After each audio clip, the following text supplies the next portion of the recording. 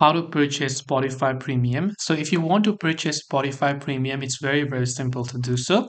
All you have to do is I would recommend you open your browser. So even if you're using a mobile phone, just open your browser and go to spotify.com and log into the account on which you would like to get the premium, right? In my case, I have a free account. So now we will learn how we can explore the premium in this.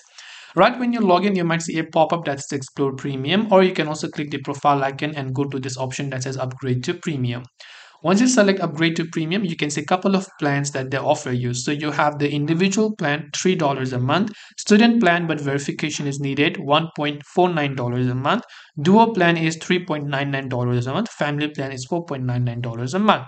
So depending upon whichever it is that you want, you just select a certain plan that you prefer. And once you have done that, on the next particular page, you have to simply enter your payment method to check out.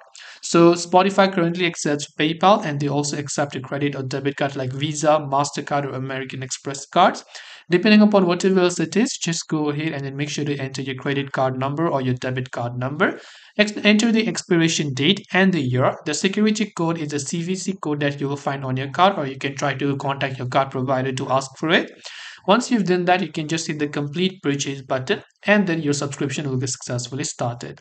This way you can purchase Spotify Premium. I hope this video helped you. If you have any questions, feel free to leave them down. Thank you for watching till the very end and see you in the next video.